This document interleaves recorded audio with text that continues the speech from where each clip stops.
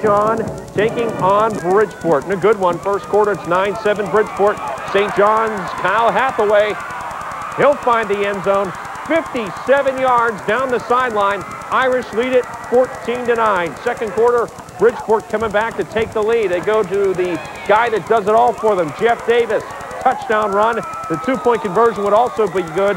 Bulldogs lead it 17-13. But third quarter, Irish up 20-17. Chad Rose, another nice fake.